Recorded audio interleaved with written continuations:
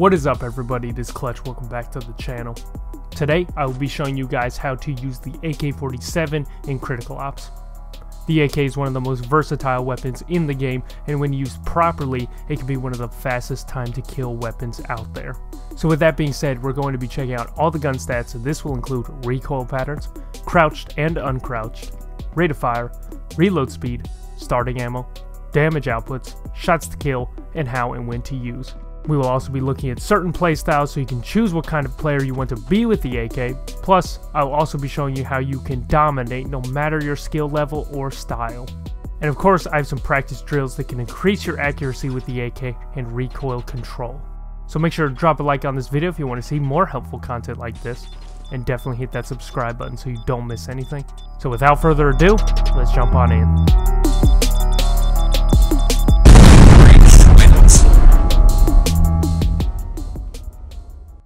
First, we will be checking out the AK recoil patterns uncrouched. The first couple rounds of the AK shoot straight up, then it swings off to the right, back to the left, and then back to the right again. Crouching does increase the tightness of the spread, so I highly recommend when you go for those long shots that you do crouch. On paper, it doesn't look like crouching does very much for the AK. However, when you're actually firing the weapon and using it in combat, it feels so much better to crouch and just overall much easier to control. I highly recommend that you use the AK in short, controlled bursts. The rate of fire for the AK is about 606 rounds per minute, very fast fire rate. The starting ammo is 120 rounds with 30 preloaded into the magazine. And the reload speed takes exactly 3 seconds. The damage output for the AK-47 is 115 for the headshot, 41 for the upper body shot, 47 for the lower body shot, and 36 for the arms and legs. The fast fire rate and high damage output of the AK-47 makes it one of the best assault rifles and all-around weapons in the game. The shots to kill with the AK is 1 shot to the head, 3 shots to the upper body, 3 shots to the lower body, and the only difference here is when Kevlar is on, it takes 4 shots to the arms and legs, and 3 shots with Kevlar off. You definitely do not want to buy this gun on anti-eco rounds. Like, just trust me on this, do not buy this on anti-eco rounds. Next, we will be looking at 3 playstyles with the AK-47. Then you're going to choose which type of player you are, and I'm going to give you 3 tips on how to master that playstyle. Starting off with the camper, the number 1 tip is recoil control. You're going to be dealing with some long range angles, so I highly recommend that you get your recoil control down, and I have some drills I'm going to be showing you after this. Number 2 is reaction speed. Make sure your reaction is quick and you don't fall asleep on this angle. A good way to practice your reaction speed is simply play TDM and just sweat, bro. Number 3 is one-taps. If you're dealing with some super long angles, one-taps can be extremely beneficial for your camping style, and not to mention it demoralizes the other player. The next playstyle is the aggro. The keys for the aggro are recoil control, flicks, and pro movement. Your movement is very important as an aggressive player, putting yourself in a good position to get those frags and take cover if needed.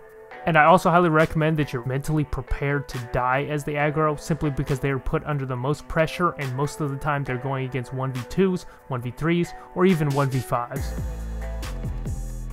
The next playstyle is the supporter.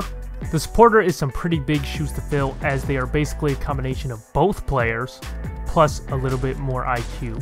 So the number 1 key for the supporter is game sense. A great way to improve your game sense is just play the game a lot and play against competitive players. Number 2 is be unpredictable. Not only are you trying to predict what the opposite team is trying to do, but you're also trying to deceive the opposing team. Think the game a little deeper. You can get a good feel for the opposing players and how they play after the first like 3 rounds.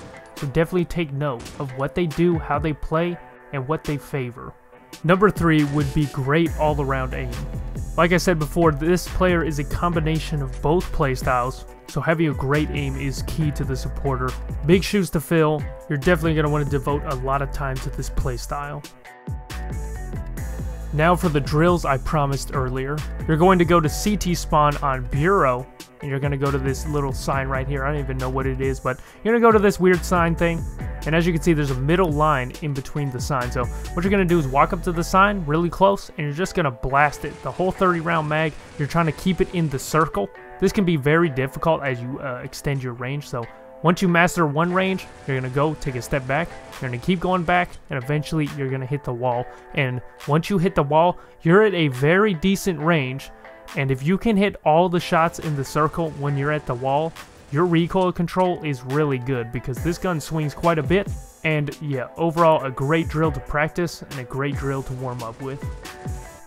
Next, to practice your flicks, we are going to be on Bureau, and as you can see, there's a bunch of portraits on this wall right here. What we're going to do is flick back and forth between each portrait. There are 8 portraits, so what we're going to do is shoot the first one on the far left, then we're going to go to the second one, then we're going to go back to the first, then to the third, then to the first, then to the fourth, then to the first, then to the fifth, and so on and so forth. You're also going to switch sides and do this on the other side. Obviously, you want to go faster than how I was demonstrating right here. Another way to do this drill is stand in the middle of the portraits like so, and you're simply going to go back and forth between the two. So you can pick any number you want and just go out of order, or you could just freestyle this. I like to go 1, then 2, then 1 maybe to 3, maybe 1 to 6, maybe 1 to 7, maybe 1 to 8. Make it unpredictable, push yourself on this drill, and it's going to pay off, trust me. The AK is one of the main weapons on T's side, so I highly recommend that you practice with the AK quite a bit, simply because it is a flagship of the game. So I think the way you should do this is use the warm-ups and drills I showed you before.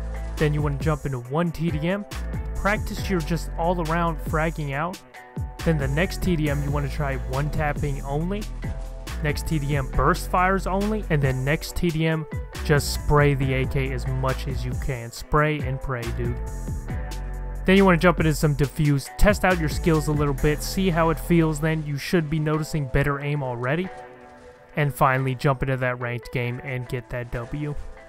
If you did enjoy the video, definitely hit that like button, hit that subscribe button as well. Turn on those post notifications so you never miss a video. If you have any questions, definitely leave them in the comments down below. And if you guys want to check out more of my videos, I have made a playlist, and you can find that on my channel. Simply just click on my icon, scroll down on the homepage, and you will find it there. I've made a ton of tips and tricks and helpful content related to COPS, but that's all I have for you today. Hopefully you enjoyed, and I'll see you guys in the next one. I'm out. Peace.